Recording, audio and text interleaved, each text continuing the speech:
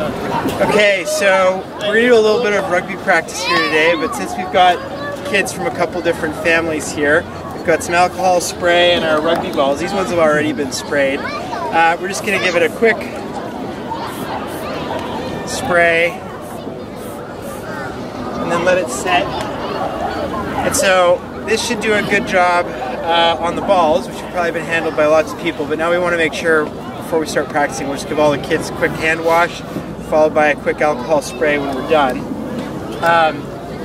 So we've got cold water, hot water, and soap. We'll put the three together and hopefully have some clean hands from the kids.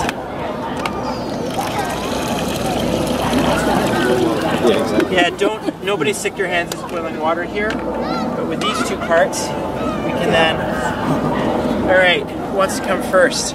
Henry, do you have a volunteer? Okay, two hands out please, Henry.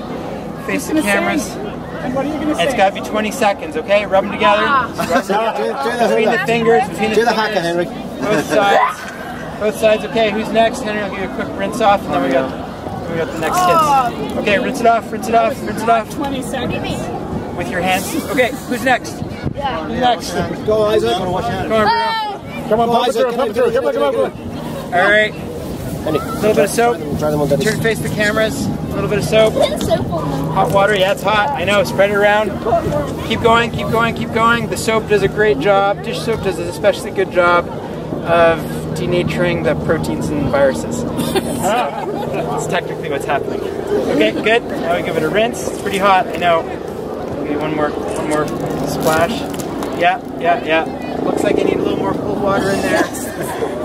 Reading the face of the kids. Okay.